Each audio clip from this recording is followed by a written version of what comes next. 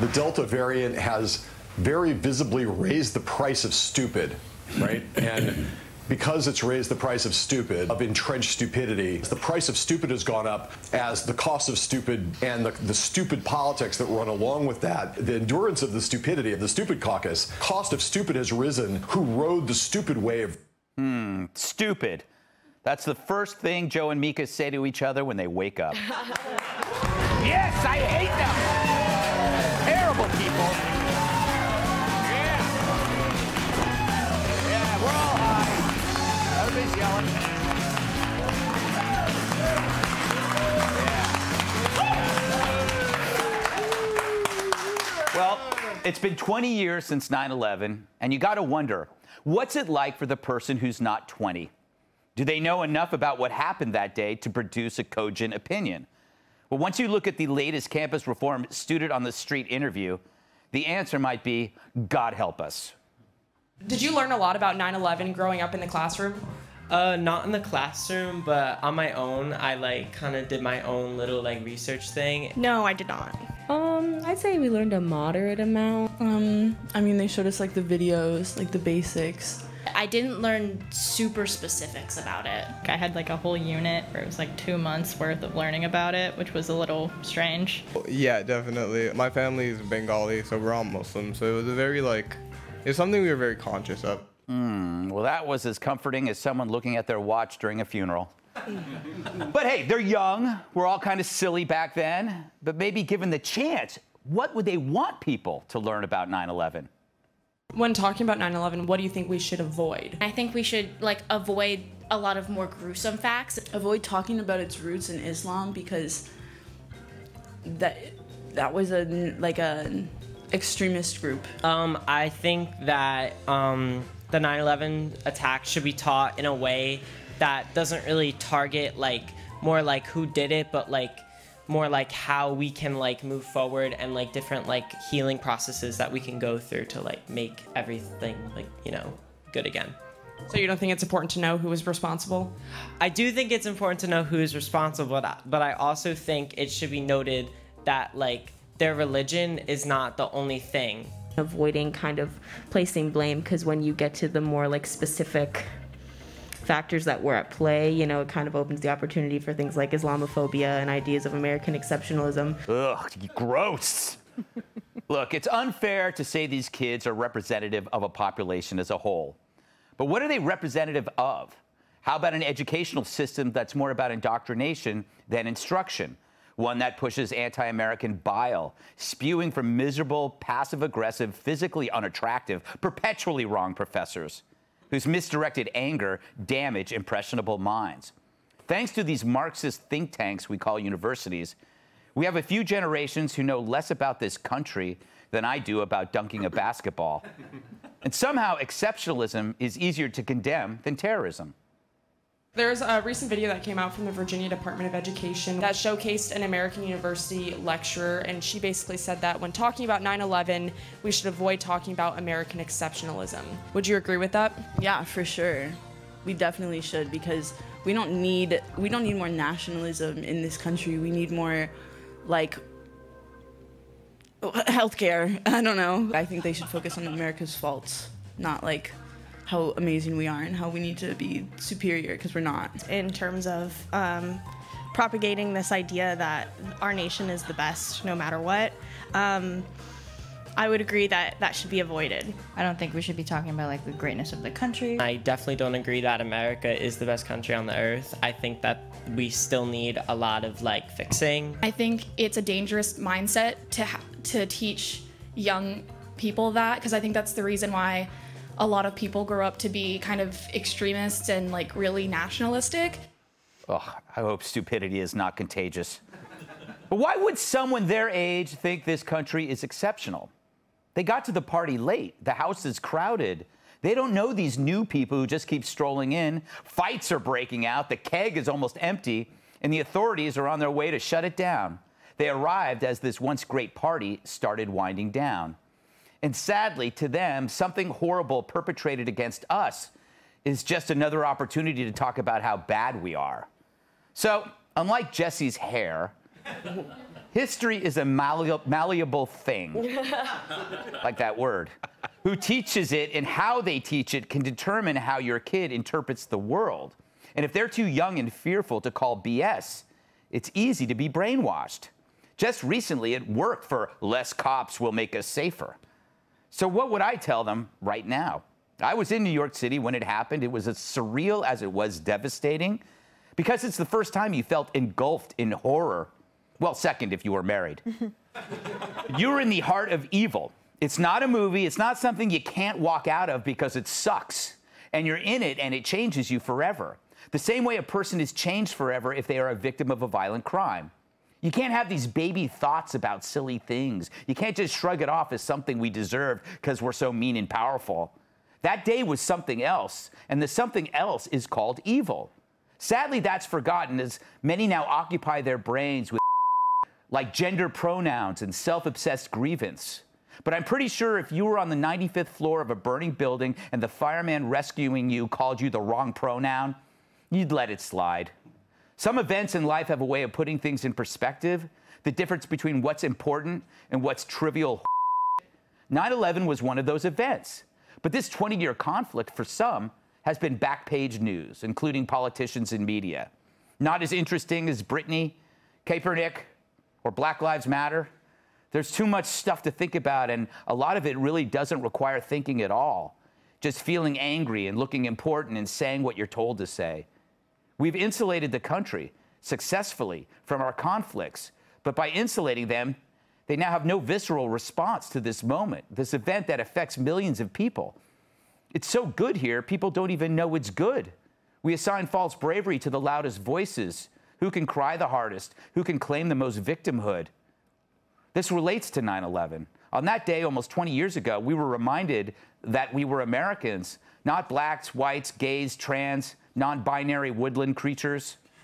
We didn't proclaim our separate categories. We were Americans. Too bad it took 3,000 innocent souls violently snatched from us to remind us of that. That's not tribalism or nationalism. It's understanding what you share with each other, that you were attacked for being you. Fact is, in 2001, we were Americans. But in 20 years' time, we've been coerced by a profit-seeking media to reject that. You could argue these entities have done more psychological damage to this country than any outside enemy, creating a whole industry off of hating America. Because inciting wars between each other means profits for companies, power for activists, and a distraction from real evil. On the 20th anniversary of 9/11, we call people who don't want a vaccine terrorists. Fact is, as long as we are at each other's throats, who needs terrorists? Al-Qaeda did 9/11. The rest is a self-inflicted gunshot wound as a result of friendly fire. Let's welcome tonight's guest. If she had it her way, she'd be co-hosting The Four. America's Newsroom co-anchor and the 5 co-host, Dana Burrito. There you go. He can kill a man 30 different ways, 29 of them with his leather pants.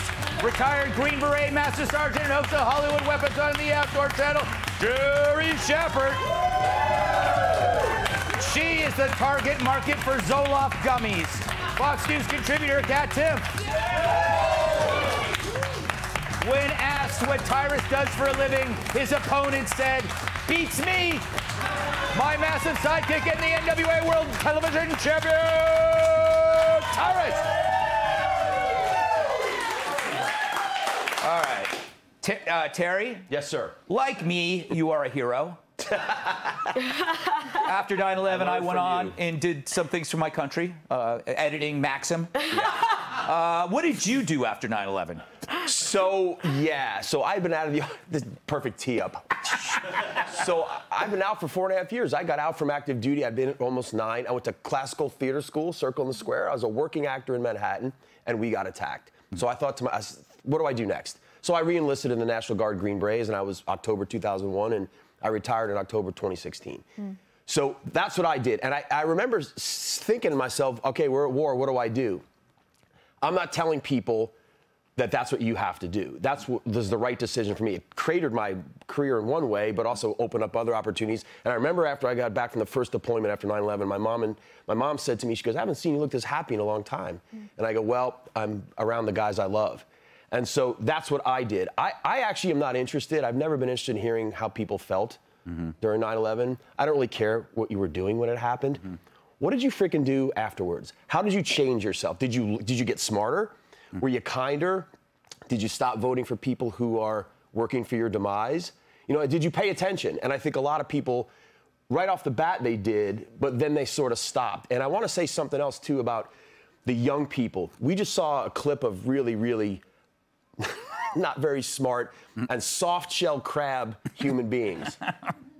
There's a whole other side of our country that's not that. Right. And it's the young studs that I saw coming in that would put on their body armor and go down the road knowing they were going to get hit. These 19-year-old kids. And when we just lost the 13 recently, everybody was like, "Oh, they're so young." Right. Who did you think were fighting your wars? Yeah. Did you think it was Joe Biden or Bernie Sanders or even Donald Trump? No, it's young people. It's young people doing it. And so hard times make hard men. Hard men make good times. Good times make soft men. And we are now in the stage of soft men make hard times. So that's what's coming. You know, that's amazing. But I think the take-home message here, and the real tragedy... Here comes the insult. I'm going to tell you the real tragedy is that 9/11 killed Terry's acting career.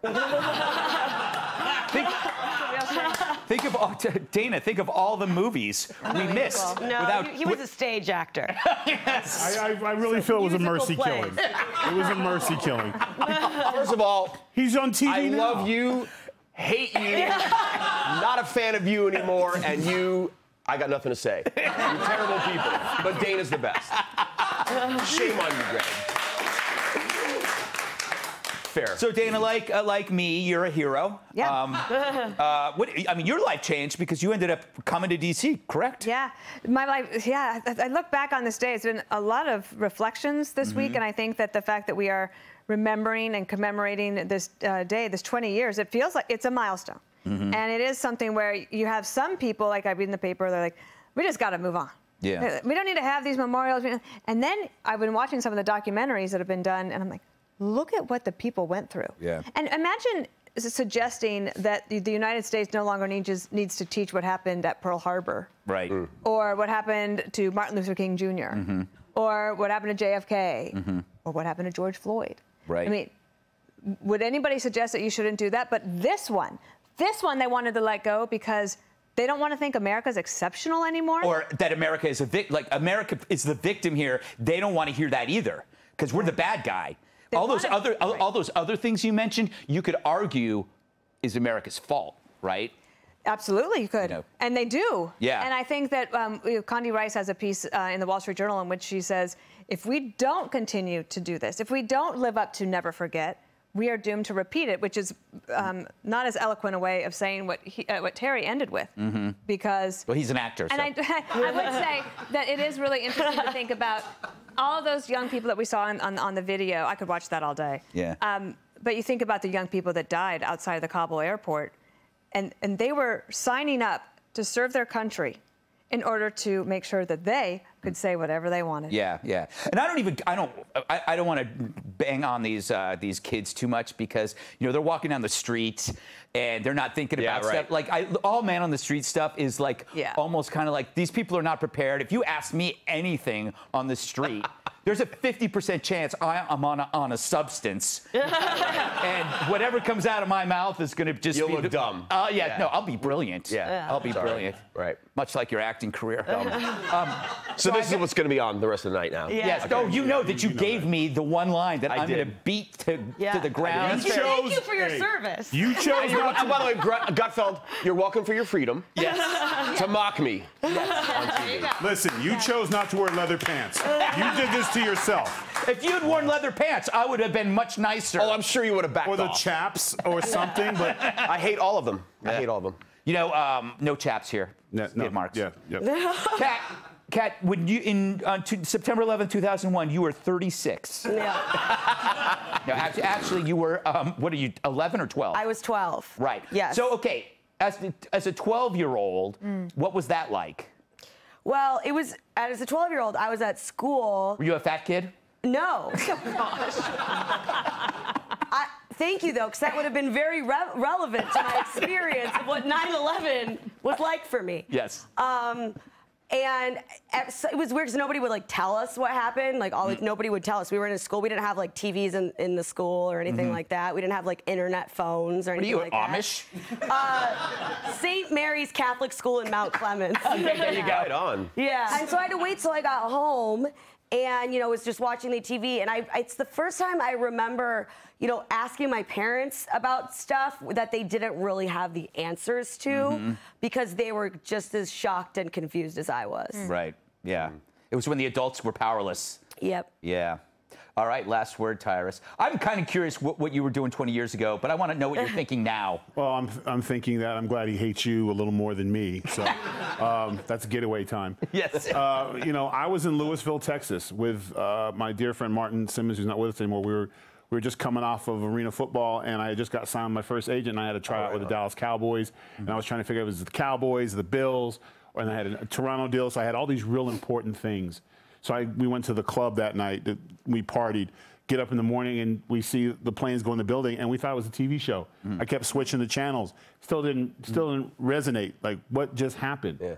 And then for me, although I didn't go into acting then, but it was at that moment that I realized that like my priorities in life are completely because I'm the most important thing in the world right now, and because all I cared about was my sports.